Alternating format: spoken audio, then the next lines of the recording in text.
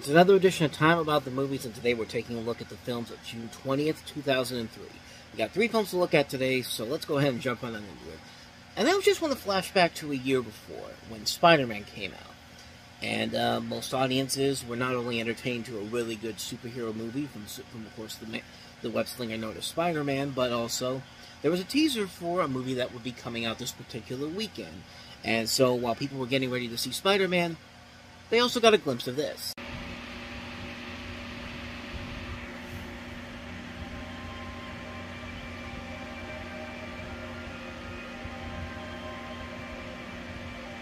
Even now I can feel it, buried somewhere deep inside, watching me, waiting. But you know what scares me the most? When I can't fight it anymore, when it takes over, when I totally lose control. I like it.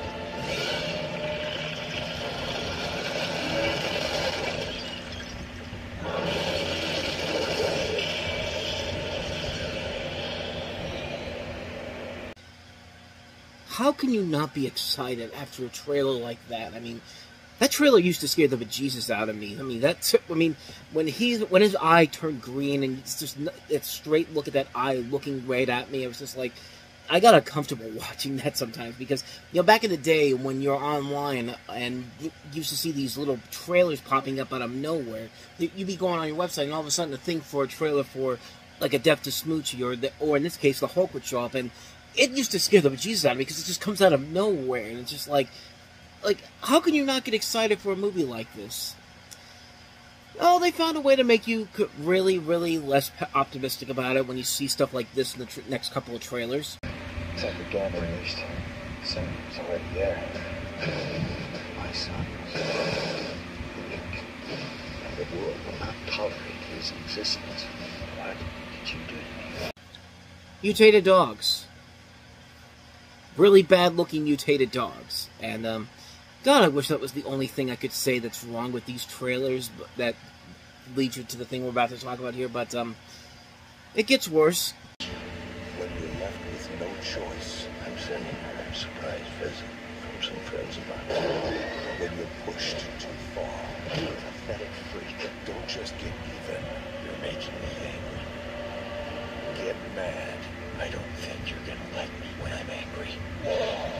I don't even like you when you're not angry. This movie is, I think you know what it is, but let's talk about the story first. That is, Eric Banner as Bruce Banner, a brilliant scientist with a cloudy past about his family who was involved in an accident in his laboratory causing him to become exposed to gamma radiation, and nanomedes, a tiny life form that is supposed to heal wounds, but has coat everything with which they have made contact with. Confused and curious about his survival, Banner discovers that since the accident, he's become this. When he becomes angry, he transforms into this giant green monster that we know as the Hulk, destroying everything in sight in an act of fury.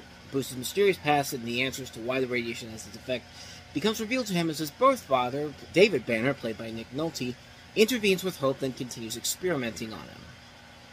You know, it's funny, when I didn't see this movie at first for the longest time. It wasn't until the next Incredible Hulk movie came out 5 years later. The first time I saw it, I didn't think it was that terrible.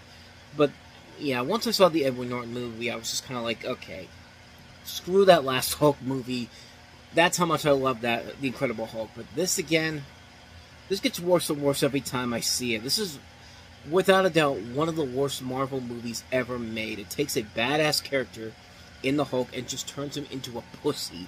Like, he is such a cowardly mess of a character in this film, and it's just, let's go through the problems of the film. One of them starts off with the film focusing on discovering more of who the Hulk is, rather than having him do what he does best. I swear to God, there are multiple scenes in this movie that delve more into the story of Bruce Banner and the Hulk than there are scenes of the Hulk tearing up shit like he's supposed to do. I mean, when will people learn that we don't care about these movie monsters having backstories? That we don't, is like, do we really need to have the backstories of people like Freddy Krueger, Jason Voorhees, Leatherface, or Michael Myers? No. Because once you add those elements in there, how they become these menaces, they aren't scary anymore. It's like with Maleficent. I mean, they took one of the badass Disney villains and made a movie where they give you the backstory, and it's just like, well, now you just made her more of a complicated character because you set her up as a good guy at first, and now, like what happens? Like, what's the point? And here it happens with the Hulk, and they come up with a stupid storyline involving Bruce's dad playing a part of why he keeps turning into the Hulk, which adds more plot holes to the story, even when it gets to the end of the movie, where they have this big climax where Bruce has to fight his dad, and his dad gets all these superpowers and just has to become this big bloated CG mess. And speaking of CG messes, you thought those dogs were bad? This entire movie has some of the worst visual effects I've ever seen in a movie. I mean, the transformations of the Hulk are so awful in this movie. You can't take him seriously at all. This is 2003. I get it. Technology has advanced in the 20-plus years since then, but I know they could do visual effects better than this. Hell, I could do visual effects better than this. I have no way of doing visual effects, but I can tell you right now, I know how to do them better than anything that they pulled off in this movie. That's how bad this movie is. If there's one thing that I can give to the film's credit, it's the casting. Some of the casting is not bad. Like, Eric Banner's not bad as Bruce Banner. Jennifer Connelly's not bad as Betty Ross. Sam Elliott's not bad as the Thunderbolt Ross. They're playing their parts okay, but the problem is they're not given a whole lot to do. There's more exposition going on in this film than there is an actual story, and that's the problem with the film. It's what Ang Lee was trying to do with it. He was trying to make a monster movie with a character who's not really a monster. He was trying to he tried to make the Hulk a miniaturized version of Godzilla, but the Hulk is not that kind of a threat. He wants to explore more of the story, but that's not what people go to these movies to see. And leave it to the Marvel Cinematic Universe to finally make Hulk films or movies with the Hulk that actually give him a storyline where he can also be a badass as well. You have to have a mixture of both here with the character of the Hulk. You can make a film where you go into the backstory of the Hulk, but you have to have a story. You have to also have it where the Hulk does what the Hulk does best. And when he does it in this movie, it's very little on. It's like in a span of 10-15 minutes of the whole movie towards the end. That's it. This is a film that's over 2 hours long. This thing cost $137 million to make, and this is the best they can come up with. And I'm not going to blame Ang Lee for this. I think he was just brought in to be essentially a director for hire. I think he was in a bad situation like what John Woo was when, he made Face Off, and then they brought him in to do Mission Impossible 2, and he kind of ruined his career with that. But, at least the difference between John Woo and Ang Lee is that Ang Lee, this wasn't much of a thing that killed his career. It was more of a blemish, because as soon as he got off of this film and started making great films again, like The Brokeback Mountain and Life of Pi, you start to realize maybe he wasn't the problem with the Hulk after all. Maybe he just was a guy that should not have been attached to this movie whatsoever. And sadly, it's a problem that we're seeing a lot more nowadays with all these sequels coming in here, with all these different directors who have never directed a blockbuster movie and should have not been in that situation in the first place. I'm looking at the guy from Twisters who did Minari. He did a independent film, and Universal said, we want to give you $100 million to make a sequel that nobody is asking for, but, hey, Jurassic World was a success with a director who had never touched a blockbuster before, so why can't we do it here? But there's a difference, though. Jurassic Park has more of a lasting legacy than freaking Twisters does. But I'm going off of a completely different subject altogether. But the bottom line here is that Ang Lee's Hulk is a mess. It's one of the worst superhero movies ever made. Honestly, if you want to see the true versions of how the Hulk should be, there's the Edward Norton Incredible Hulk, there's the Avengers movies, there's the Thor Ragnarok. That's the Hulk. This is not. So, plain and simple. This is just not the Hulk. So, can we turn the tide here with our next movie? It's a Rob Reiner film. Got Kate Hudson and Luke Wilson in it. It's called Alex and Emma. I don't really see what could go wrong with this movie. What's your book about? It's about the powerlessness of being in love. How it devours the inside of a person like a deadly virus. It's a comedy. Are you out of your mind? From Rob Reiner, the director of When Harry Met Sally. I don't like tomato skins. Who are you? Luke Wilson, Kate Hudson, and Kate Hudson. Alex and Emma. This film is not yet rated. Starts Friday, June 20th. Oh, not franchise pictures. Dead on arrival. Dead on arrival. As soon as you see the franchise pictures logo, it's like, just, it's over. It's all over from here. And you have a story here where you have a writer, played by Luke Wilson, who must publish a novel in 30 days or face the wrath of loan sharks. You got Kate Hudson playing all these different multiple roles in here, and it's just... And for Rob Reiner, this is the guy that has made some bad movies. You know, stuff like North. You know, stuff like The Story of Us, Ghost of Mississippi. But this is definitely right up there with one of his worst movies. Mostly because it just feels like a film that does not fit the mold of what you expect from Rob Reiner and what he can bring to the table here.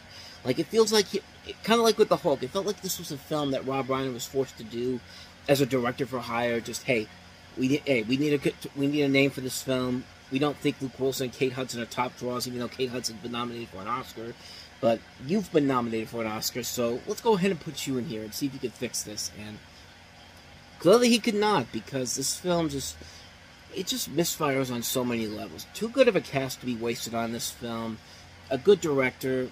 Just, it's a franchise pictures movie. What more did you expect from this? Yeah, this is, as soon as that logo comes up, it's just like, turn out the lights, the party is over. They say that all good things must come to an end, So, yeah, let's go ahead and move on to our last movie here, which, can we turn the tide with our last movie here? Let's see if we can. This is from Justin to Kelly. Come with us to Miami. It's not my scene. Music will bring two strangers together. Hey, they go from the beach. And nothing can come between them. I'm gonna ask her out again. Except all their friends. So what does a girl need to do to get you? There are a million hot girls here, and you're still talking about the one girl who blew you off. Kelly Clarkson. I should take a chance. Justin Guarini. Next fall special in the musical event of the summer. From Justin to Kelly, rated PG. June 20th, only in theaters. Well, I'll give it this. It was the musical event of the summer, and the fact that it was the only musical released in the summer of 2003, so it really wasn't an event. More just like, hey, we don't have any other musicals in here. We'll advertise this as the musical event of the summer, and maybe that'll force people to come see our film. This is one of the worst weekends of the year. Maybe one of the worst weekends for big movies of all time, because, man, From Justin to Kelly certainly is... It's something. Let's go ahead and take a look at the plot for this and just go into it. This takes place during spring break in Fort Lauderdale, Florida. We have Texas singing waitress Kelly Taylor meeting Pennsylvania college student Justin Bell, played by Kelly Clarkson and Justin Guarini. They fall for each other, and various romantic complications ensue. Kelly's friend Kaya falls in love with charming busboy Carlos. Kelly's other friend Alexa seems to keep Justin and Kelly from meeting. Justin's friend Brandon is also getting on the wrong side of a sexy beach patrol woman. And Justin's other friend Eddie tries to hook her up with a cyber pal. And this is a film that was so terrible that it almost didn't get released. And judging by the film that we have here, it probably shouldn't have been, but all in good time. Some theater chains literally were threatening not to screen the film when eventually this would be Disney, but 20th Century Fox announced plans to rush it to VHS and DVD a mere 6 weeks after its original release. The deuce, you say? I mean, it's not like nowadays where we just release movies 17 days in theaters and then say, here it is on digital, and then go like, well, why didn't The Fall Guy do well? Well, dumbasses. You literally are putting it out on Blu-ray and digital 17 days after it was released in theaters. And you're expecting it to become a hit in theaters still. Like, what the hell is wrong with you? Like, but again, we'll save that for another time. But Fox ultimately relented and pushed the release date back a few months. And after the opening weekend flop, they decided to reinstate the original release plan. And the film was released in theaters on August 26th. So, theater chains threatened to pull the film. Probably shouldn't even bother to do that, because you just, not only did you waste the studio's time by pushing it back, but it was all for naught, because this film was gone after literally 2 weeks. Like, they didn't even wait the 6 weeks. Like, you could have easily done what we do today. Just put it in theaters for 17 days and then put it out on DVD. Nobody would have given a crap. Like, you wasted their time by doing this, but Then again, there was this genre in 2003 where they were just like, this was actually the second theatrical release film based off a reality show. We already talked about the real Cancun. We know how bad that movie was. Yeah, and guess what? That sucked too. But this film, I mean, I don't get it. I have no idea what they were doing. They were basically just trying to cash in on something that just premiered the year before with American Idol. This was a film based off the thing that pushed Fox to the #1 spot in terms of network television for the first time ever. And that was a pretty big deal for them. Like Fox, they had spent the last 10 years establishing themselves as the 4th television network with The Simpsons, Beverly Hills 90210, Melrose Place, and then the NFL pushed them over the map. But this was the one that put them over the top as the #1 network for a good amount of time.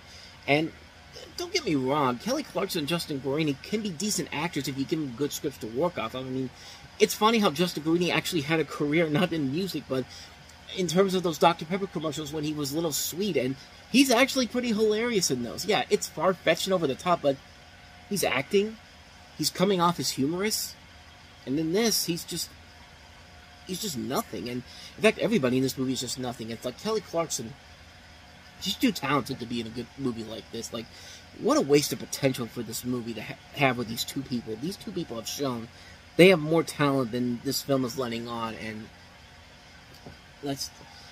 really, I don't think it's their fault, because like I said before, it's nothing but a stupid cash grab in a year when American Idol already tried to cash grab people.